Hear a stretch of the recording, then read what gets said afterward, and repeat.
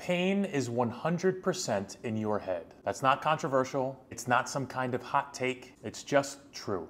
Pain is an extremely complex sensation that is the culmination of things like threat, state of mind, context of the situation, prior history, and 1,000 other things that's all computed extremely quickly in the brain and all creates the sensation of pain that you end up feeling. Now, a lot of people get upset when they hear this because they think it invalidates their pain when in fact it's just the opposite. All pain that you feel is 100% real. There is no such thing as fake pain, and since it's so unique to you and your experiences, nobody has the right to tell you what you are and are not feeling. But since the sensation of pain is ultimately driven by the brain, you can start to alter the levels of pain that you feel by simply thinking about it differently. Once you understand that pain can be present in an area of the body where there's no damage that even shows up on things like an MRI or X-ray, and that pain tolerances can wildly vary between two different people, or that pain can even be present in a body part that is no longer a part of your body after an amputation. Once you understand that pain can be present in situations like that because of all the factors